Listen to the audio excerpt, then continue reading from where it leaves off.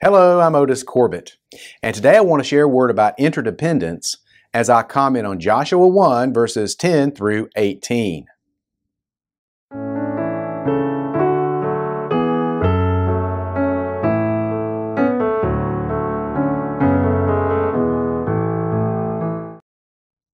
This passage reads, Then Joshua commanded the officers of the people, saying, Pass through the host and command the people, saying, Prepare you victuals, for within 3 days ye shall pass over this Jordan to go in to possess the land which the Lord your God giveth you to possess it. And to the Reubenites, and to the Gadites, and to the half-tribe of Manasseh spake Joshua, saying, Remember the word which Moses the servant of the Lord commanded you, saying, The Lord your God hath given you rest, and hath given you this land. Your wives, your little ones, and your cattle shall remain in the land which Moses gave you on this side of Jordan. But ye shall pass before your brethren armed, all the mighty men of valor, and help them, until the Lord hath given your brethren rest, as he hath given you. And they also have possessed the land which the Lord your God giveth them. Then ye shall return unto the land of your possession, and enjoy it, which Moses the Lord's servant gave you on this side Jordan toward the sun rising. And they answered Joshua, saying, All that thou commandest us we will do, and whithersoever thou sendest us we will go. According as we hearken unto Moses in all things, so we will hearken unto thee. Only the Lord thy God be with thee, as he was with Moses. Whosoever he be that doth rebel against thy commandment, and will not hearken unto thy words in all that thou commandest him, he shall be put to death. Only be strong and of a good courage. One of my favorite memories from raising our children was that season of life when they were learning to dress themselves. Often, as they were struggling to tie their shoes or to button their shirts, we would reach out to help them. And invariably, they would pull back away from us. They would protest vigorously, I can do it myself. And whenever I think of that, it makes me smile, but it also causes me to pause. You see, one of the deeply ingrained values in America is the idea of rugged individualism. This is the same idea expressed by the Frank Sinatra song, which proudly proclaimed that I did it my way. And it's also echoed in the final words of the poem Invictus by William Ernest Henley, which famously or infamously declared, I am the master of my fate. I am the captain of my soul. Even our doctrine of salvation has often been used in some way to promote the idea of the autonomy of the individual, like the folk song that said, me and Jesus, we got our own thing going. Me and Jesus, we got it all worked out. Me and Jesus, we got our own thing going. We don't need anybody to tell us what it's all about. We often pursue this value of rugged individualism to the point of it becoming a hindrance rather than a help. And if we would consider the biblical record, it will give us maybe a different perspective. So we begin with the request. When the children of Israel were delivered from slavery in Egypt, God had Moses lead them to the east bank of the Jordan River. Now, this took far longer than it should have. It took 40 years, and it shouldn't have taken that long. But that was the result of the sin of the people and of Moses. But the day came when they were assembled at the Jordan River, and Moses and Joshua were preparing them to enter and possess the land of Canaan, the promised land that God had given them. The specter of individualism arose, however, amongst tribes, but it was still tribes wanting their own way, their own thing. So the tribe of Reuben, the tribe of Gad, and the half-tribe of Manasseh, they looked around themselves and they thought, hey, this place is great. We're already here. We like it. It's fertile. We want to stay. We're tired of all this wandering around. We want to stay right where we are. And so they petitioned Moses to grant them their inheritance in that fertile piece of land east of the Jordan River. Now, our God, being a loving and benevolent God, allowed these 2.5 tribes to settle in their chosen land. They were allowed to build houses, corrals for their animals, and to make a life for themselves in that place. There was, however, a requirement.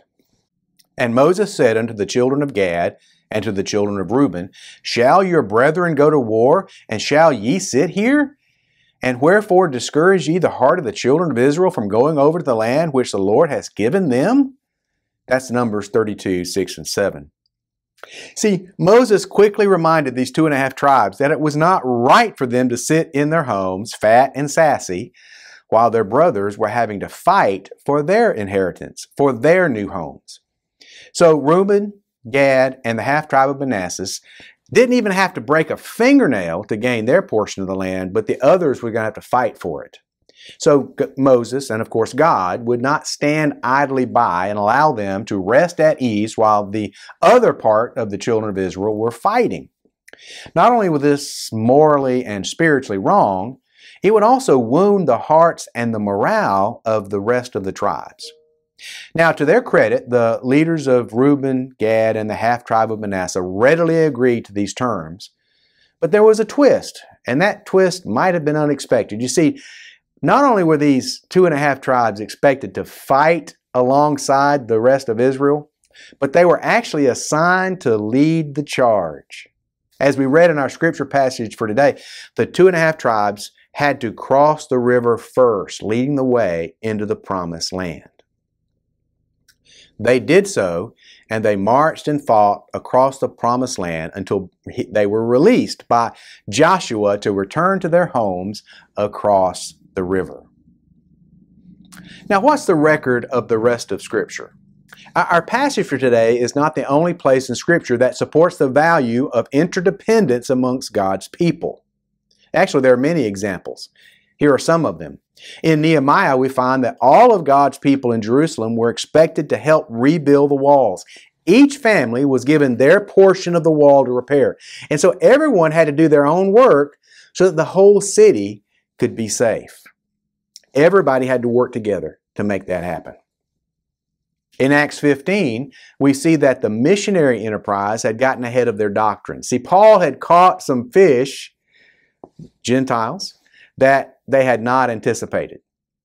Did Paul, who was an apostle himself, decide what to do on his own? No, his church sent Paul and Barnabas to inquire from other churches about how to properly handle that situation. In Romans 15, verses 25 through 27, we see evidence of churches working together in Asia Minor to send benevolence to the mother church in Jerusalem, which was under persecution and had had great needs. And we also can see how in 1 Corinthians 16, 19 through 20, that the churches of Asia were concerned about and expressed their care to the churches in Europe. Finally, in 2 Corinthians 11, 5 through 10, we can see evidence of churches cooperating to send out missionaries. If the biblical record is any indication, and of course it is, God expects His people to work together to build His kingdom. So what can we conclude? Let me close with this parable. A man once had a dream about the afterlife. He appeared in a room where sickly and emaciated people were sitting around a kettle full of delicious smelling food. Although the people were desperately hungry, they could not feed themselves because their arms and legs were in casts and their only utensils were 4-foot-long spoons. Try as they might, they could not get any food into their mouths. As the man stared horrified, one of the pitiful creatures fell over, apparently dead. Next, the man was translated into another, seemingly identical space, with the same kettle, the same spoons, and the same casts on arms and legs. But he immediately saw a difference. However, because all the people gathered around that kettle were hale and hearty, with more than one of them approaching portliness. I resemble that remark. What made the difference in this scene was instead of trying to feed themselves with those long spoons, the people were using those spoons to feed the person across the kettle from themselves. Everyone was well fed and sitting tall and strong. So when the man awoke, he realized that the first room was a vision of hell, and the second room was a vision of heaven. The moral of this dream is clear. When we forget that we need each other, we can make our existence a hell on earth. Conversely, when we are interdependent and work with one another, we can make our time on earth more like the heaven that we all look forward to enjoying. Thanks for watching. I'll be back next week with another word that we can share together. Every blessing. I'm Dr. Otis Corbett. Before I go, let me share my new book with you. Seminary taught me to be a pastor, but the Army taught me to be a leader. I would like to share how God melded those two skill sets in my new book, Decently and in Order. It's available now on Amazon in paperback and on Kindle.